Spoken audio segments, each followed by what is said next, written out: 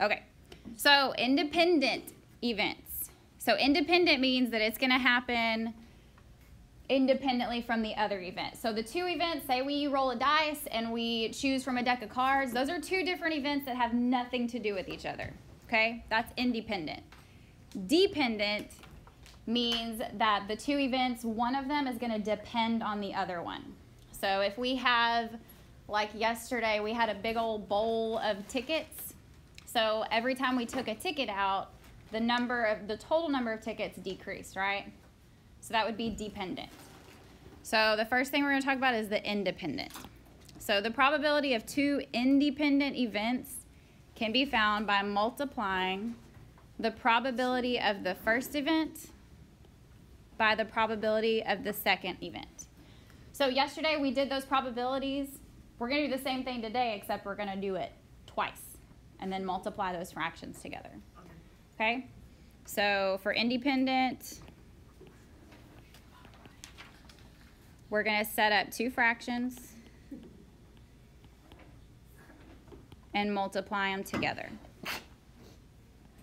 And simplify. Yeah. Okay? Yes. Miss Buckingham's at the door. Okay, hold on. What? Okay, so example 1. Two number cubes. What's a number cube? It's a cube that has a number. So like a dice. Okay, just a dice. How many sides are on a dice? 6. 6. Why is it there? Oh, there it goes. So there's 6 sides on a dice. So 1 through 6. 1 red and 1 blue are rolled. We have a few announcements. I'm sorry we're late getting this done. Okay, so two number cubes or dice, 1 red and 1 blue are rolled. What is the probability that the outcome of the red number cube is even and the outcome of the blue number cube is a 5? So don't be tripped up that they're giving you two different scenarios. We're going to do it one at a time. So remember, our dice has 1 through 6 sides on it. So the probability of the first one that the red cube, number cube is even. So good. It would be, for the red, 3/6 or 1/2, right? So the red number is even. Okay, so then now ignore the red. We're looking at the blue. The outcome or the probability that the blue number cube will roll a 5. Good. So 1/6. So we did exactly like we did yesterday. We just did it twice with two different events. So now all we have to do is multiply those two numbers together. So 1/2 for the red cube, that was our probability, times 1/6 for the blue cube. Remember, if you're multiplying fractions, you just multiply across. So when we're multiplying, the denominators doesn't matter. We just multiply across. Good. No, multiply across. We're just multiplying these fractions. Good. So 1 times 1 is 1. 2 times 6 is 12. So that very bottom, the probability that the two events will occur is 1/12. That's it. So you're doing just like you did yesterday. The only difference is that you're doing it twice, and then you're multiplying those numbers together. So that's independent. So now, dependent, if two events, so A and B, whatever they may be, are dependent, then the probability of both events occurring is the product of the probability of A and the probability of B after A occurs. So like the first part, we did two different fractions. There were two different scenarios going on. They really didn't have anything to do with each other. This time, the second fraction will be affected by whatever happened the first time. So let's do this practice problem so that makes sense to us. So example 2, 6 black socks and 4 white socks are in a drawer. So how many total do we have? 10. So if one sock is taken out without looking, If one sock is taken out without looking and then a second is taken out, what is the probability that they both will be black? 6 over 2. So, hold on. Just like we did on the first one, we're going to do this one at a time. So, Trey just said it. The very first probability, the first sock is black. There's 6 black socks. There's 10 total. So, Trey was right. 6 over 10. Can we reduce that? Yes. 3. Yep. 5th. Good. Okay, so the first probability that the first sock would be black is 3 over 5. So then the probability that the second sock will be black. So hold on. We started with 10, but we took a sock out. So how many socks total are left? 9. So that's going to be my bottom number now. Same thing with the black socks. We had 6, but we said we took one out. 5 over 9. So there's 5 left. So 5 over 9. That can't be simple. And that can't be simplified. So the second time we did it, pulled a black sock, and the probability was 5 over 9. Okay, so then the last question, the probability that we'll have 2 black socks. And you go down to 8. So just like we did on the top part with the independent events, we're just going to multiply these two numbers together. Oh. So 3 over 5 times 5 over 9. You can simplify it. Just 3/15. Mm-hmm. Oh. So 5 times 3 is 15. 5 times 9 is 45. 1/3. 1/3. 3/15, and then you can go down one more time, 1/3. So the probability of choosing 2 black socks is 1/3. So that's what it means by dependent. Your second fraction depends on whatever happens the first time. So our total number decreased and our number of black socks decreased. This will make more sense the more practice we do.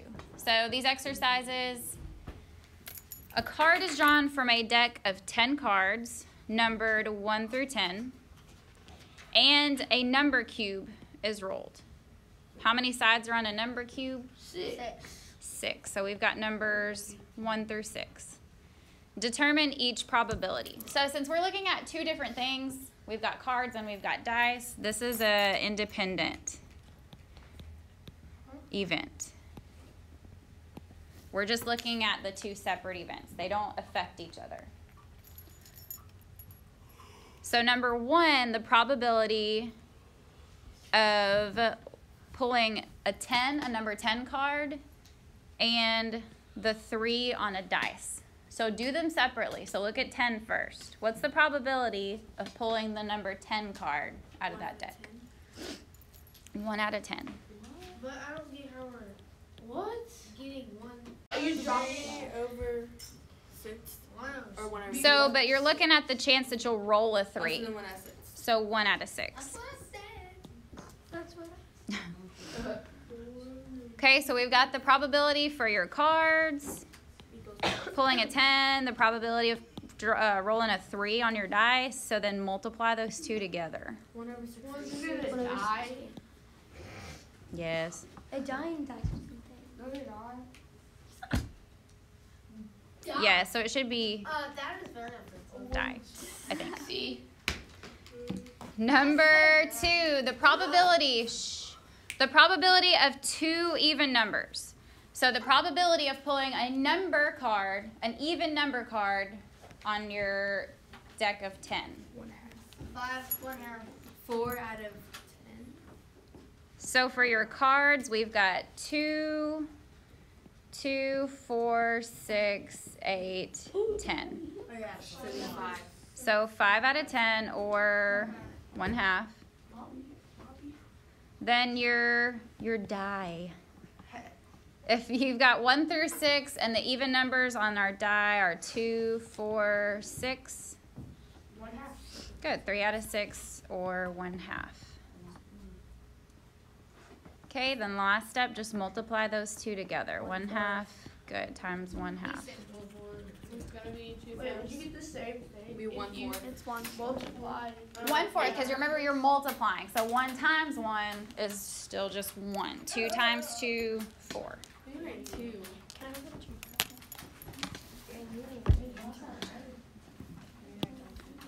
Okay, so number 3, 2 prime numbers. Okay, so remember prime numbers are those numbers that have only 2 factors, 1, and the number itself. 1, 3, 7. 1, 3, 5, 7. So it should be 2, No, yeah. 3, 5, and 7. 2's even. But it only has 2 factors, 2 and 1. Never know how to do prime. Is it the O with the bottom? So 2, 3, 5, and 7. That's all of your prime numbers. It's 4 over 10, Good. and then 3 over 6. So 4 out of 10 for our cards. Since we have 10 cards, 4 of those numbers are Then you get prime. 2 fifths, And you can reduce it down to 2 fifths. and then you get Then for our 3 over die, good, 3 over 6 reduces down to 1/2. And then you'll get go down to 1/5. Good. So 1/3 or 1/5? 2 fifths times 1/2, 2, that's a 5. 2 fifths times 1/2, and then multiply those together. That gives us, Trace said it, 1/5. 2 tenths, and that reduces to 1/5. Good.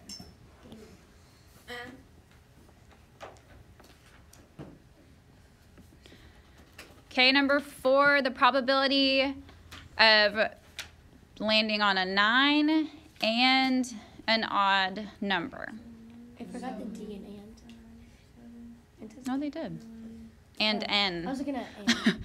Never mind. Okay, so do the first one. So 9. What's the chances of landing on a 9 on those cards? Number though. But 9 is talking about the cards. See, I got confused too. So 9, the number 9, we're talking about what's the chance of landing on the card number 9 out of those 1 through 10 cards. 1 out of 10. There's only one number 9 card. And then on your dice, You have 1, 2, You have- 3 out of You have 1, 6. 3, good. 5. That's 1/2. It'd be 1 over 20. Good. So 1 over 20 is our chance, our probability of both. Wait, why do you have to video this? There's a back. There's the back. That's dependent. Okay, so number 5, the probability of 2 numbers less than 4 for both.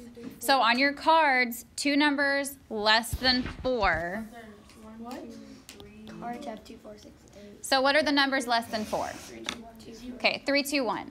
So if we're thinking about our cards, we've got 10 cards. So how many numbers are less than 4 with those cards? We've got 1 through 10, 3 over 10. 3 over 10. Well, there's actually gazillions, like a gazillion. We're looking at, no, 1 through 10 cards. That's what we're looking at right now. 3 over 6. And then your dice should be 3 over 6, Dang, everything's just 3 over 6 with the die. reduced down to 1/2. Should be 9 over 6. That can be simple. It could be 4 to 40. Can that reduce? Yeah, that can reduce. So 3 tenths times 1/2. 3 doesn't go into 20. 3 over 20. It only goes It goes in- into it goes 21. 21 sometimes. Good. So 3 over 20 is as small as we can make that fraction.